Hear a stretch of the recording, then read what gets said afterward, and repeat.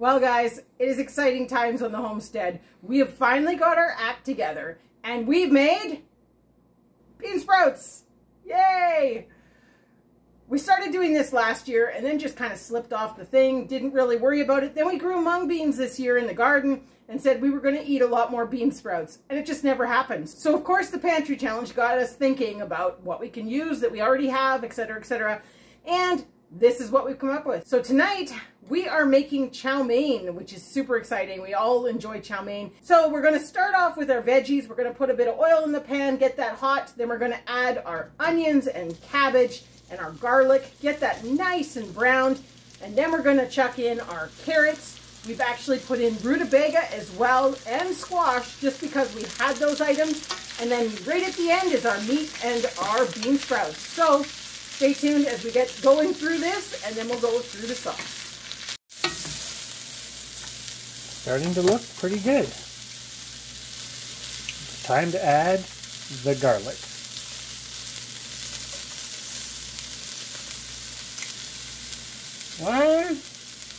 So we're basically putting in 3 cloves of garlic. All right, so now we're going to add our carrots and our rutabaga. I know, rutabaga, that's something very weird to be in chow mein, but we're working with what we got, and we have food that is starting to kind of spoil, so it needs to be eaten up. All right, so we've put the lid on the wok to let those steam a bit. I've put a little bit of chicken broth in the bottom, and now we're going to make our sauce while that is starting to cook.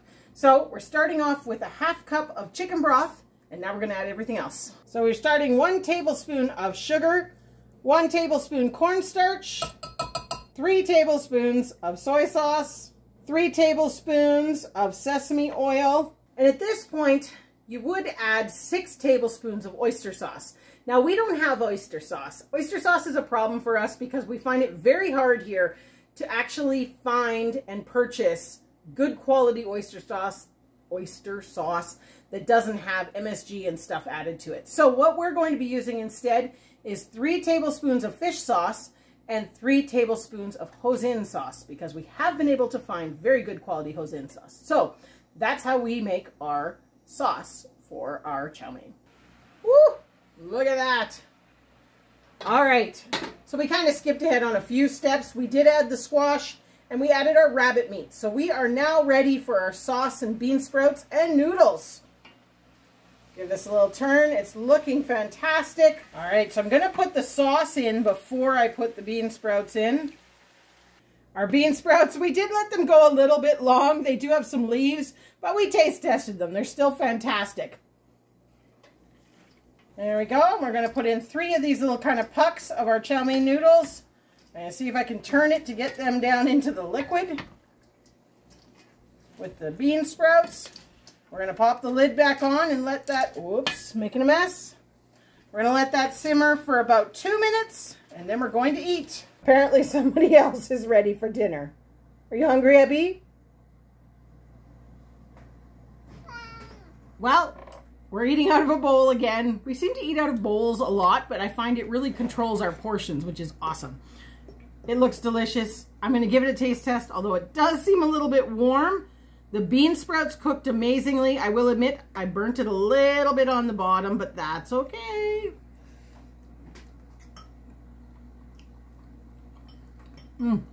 Very good. Passes inspection for sure. That's really good. I like it. I like it.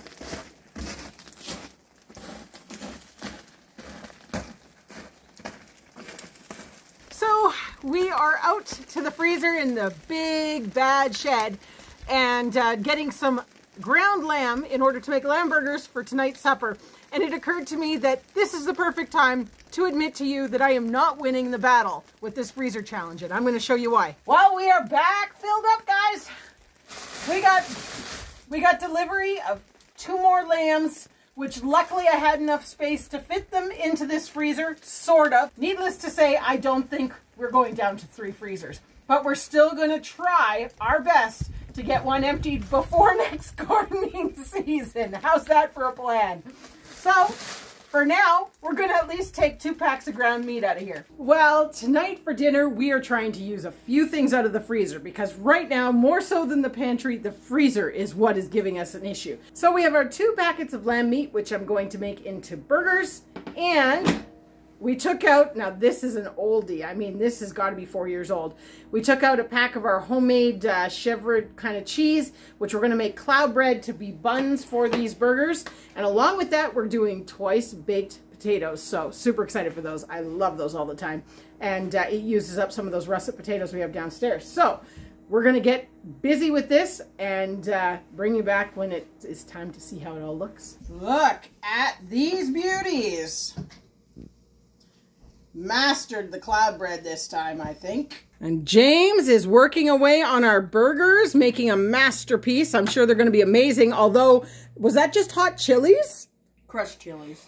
That's a lot of hot chilies, my dear. Oh, crab. Oh boy. Spicy. Them's gonna be some spicy burgers. And Alex is working on our twice baked potatoes. The only video I fail on. That's okay, it'll still taste good. All right, dinner is served. We also added some of our pickled roasted peppers onto these burgers. A little bit of cabbage, because we have a head of cabbage that's from back in December that we're slowly working our way through. And look at these twice baked potatoes. That's pretty sweet. Alex did an amazing job. James did awesome on the burgers. Everything, to be honest, is fantastic. So it's time for us to enjoy. I'm going to show you what we're having for breakfast. I made apple crisp using applesauce and oats and things from the pantry. So it was a nice, easy thing to just make and chuck in the oven. And now we're going to have it with some coffee. Well, we've been pretty quiet. We haven't done a whole lot of cooking as we've started on this week. But we're making smoothies today, and in them we're actually going to try putting something that we're growing right now. Well, today we're making some smoothies, so we're growing wheatgrass for the livestock, but this is also edible by us, so we're going to harvest a little bit here to put in the smoothie. But in the future, who knows, we might try to up this even more. None of us really know how much we should put into a smoothie. Well, we'll start with this. It's not very much. But it looks like a decent enough handful for our first time trying wheatgrass. All right, well, we are well into February now. We're well into week 2, and we're kind of throwing together a last-minute meal here. It's honestly getting a little tough on my brain trying to come up with ways to use stuff that doesn't use anything out of the store-bought pantry. It really is quite tricky, and we had this same problem last year.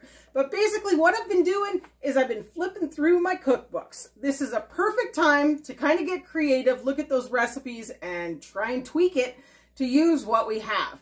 And basically, this will sound really, really ridiculous. I found this great recipe for venison pie. And here it comes. So I am going to be making this with chicken a la king that we canned this year.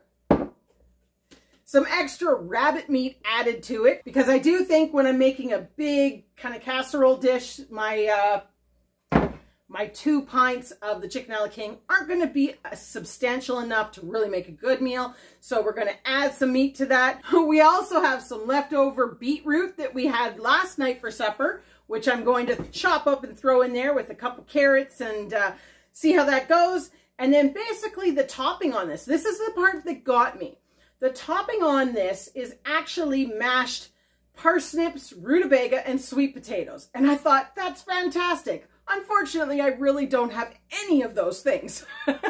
So I am still trying the recipe, but we're tweaking it. So I'm going to do potatoes, our Canada crookneck squash, and the rutabagas, because our rutabagas are starting to go soft, and we're really trying to come up with some unique ways to use up what we've got before they spoil. So hopefully that will work. And the interesting tweak to this, besides butter in those boiled vegetables, the other thing that's in there is horseradish. Now, I know this should be added to the list, but I'm going to let you in on a secret. This has been in the fridge for at least 2 years, and I'm almost embarrassed to say this, it expired July 2022. So I'm not counting it in our budget because basically it's garbage. So we're going to put some in here and we're going to try this with our root vegetable mash top. And then it's going to be baked in the oven and hopefully it's going to come out absolutely fantastic and everybody loves it. So stay tuned at the end. We're going to give it a try and let you know what we think of my kind of very ad-libbed concoction.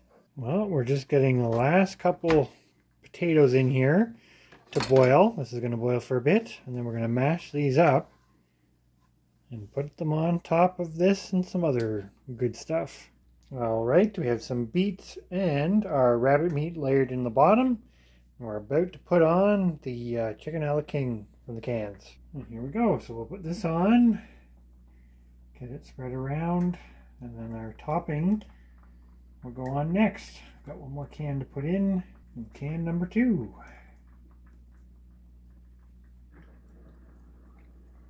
It's very different from the recipe, but it should be very good. And there we go, we just need our topping.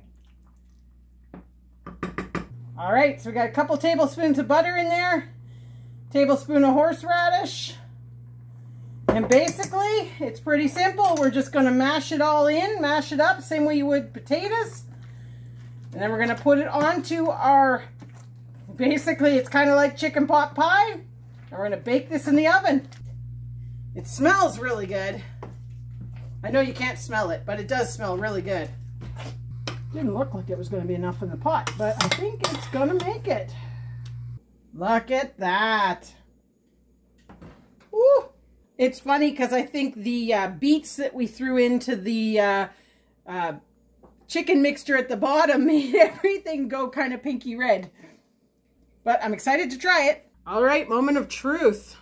How does my concoction stand up? It seems like it might be a little warm.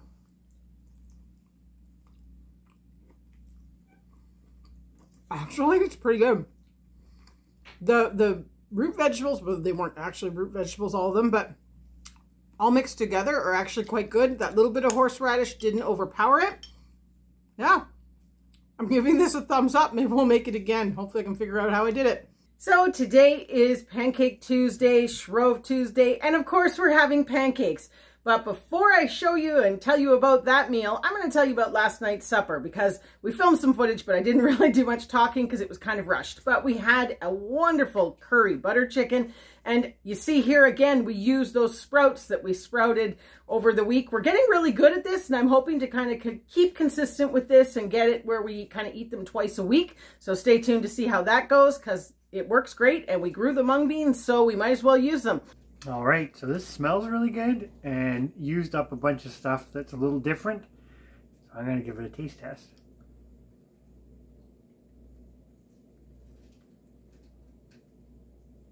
It tastes as good as it smells. The sour cream doesn't make it thick like the coconut milk, but it gives her coconut milk, but it gives it a really good flavor. Really, the big thing here is we made pancakes today completely with, well, basically completely with our own products. Chris ground up our millet, sorghum, curl dock, and a little bit of our actual wheat for the chickens. Don't tell anybody. Just to try out the grinder and try all different things through it, and it worked amazing. Look at these pancakes. Look at those pancakes. They cooked up so beautifully. Aren't they wonderful? A little dark. That's that curl dock that I was talking about. It's a very, very dark seed. But we're now going to enjoy these with some of our fruit sauce from our berries that we picked over last year and put in the freezer. So all in all, this meal was pretty much prepared completely with no store-bought. Now, I will put in one clause though. Instead of butter, I used oil. And instead of using all the milk that the recipe requires, I used water mixed with the milk to make the milk go a little bit further because we are going to be pretty tight on our $150 budget. But we're going to enjoy these Shrove Tuesday pancakes. Well, pancakes for breakfast, and now we're having our Valentine's dinner tonight because we don't actually have the kids with us for Valentine's Day itself. So we're going a day early and we're having lamb chops. Super excited. I don't know if the kids are super excited because I think I said this in a previous video, but they're not huge fans of having to cut their meat off the bone. None of us really are. That's why we really don't get lamb chops anymore. But through the Pantry challenge, through this February, we are trying to use these chops up out of the freezer because we have quite a few still and they're old. Well, at least 3 or 4 years old anyways. So we're having our lamb chops for dinner with those same potato mashed up with the squash and the, what are those called? Rutabagas. With horseradish in it that we had earlier. It was so good. We've decided we're going to do that again with this meal. And then we're going to fry up some of our Detroit red beets from the garden and also noodle beans, which I took out of the freezer. So again, all in all, we are going through this and basically using everything that we grew, which is fantastic. And there's dinner. Happy Valentine's Day. Oh wait, I forgot my mint sauce. Wait. Wait, I need to borrow your fork because I forgot. Homemade mint jalapeno sauce and yummy lamb chops. Let's try it.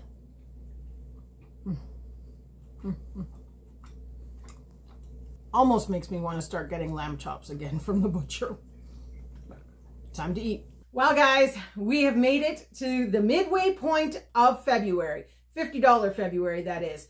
And we're cutting it close already. But the one thing I want to touch on here at the end of this first 2 weeks is we still have a lot of that initial budgeted product left. And that I think is going to be key as we get to the end. So right now, I'm going to tell you where we're at in the numbers. So we are at 145.08. I know, and it's only the 15th of February.